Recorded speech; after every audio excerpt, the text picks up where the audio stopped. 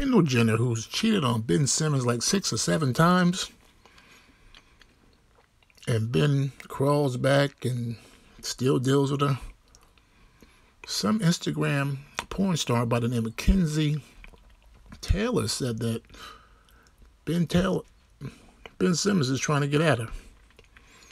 And she kept the Snapchat receipts. My thing is, if this is true, so what? Ben's an eligible bachelor. He got nothing but time on his hands. There ain't no basketball season right now because of the coronavirus. So we try to holler for a hookup, because that's all it was going to be, a hookup. I don't see nothing wrong with that. Besides his taste in women, I mean, she's a porn star and quote-unquote Instagram model. But NBA players, they're always dealing with porn stars and IG models. They don't really want to know. They're not trying to cultivate a relationship. They're just trying to smash, have a good time.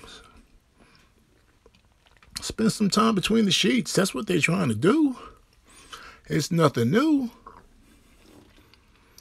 But for this Kenzie Taylor to keep receipts of Snapchat, it's kind of weak. I mean, you're already quote-unquote famous. You appear in adult movies. So if Ben is trying to holler at Kenzie Taylor, more power to him. More power to him. I mean, he's an eligible bachelor. If he want to hook up with a porn star, that's his business. That's his prerogative.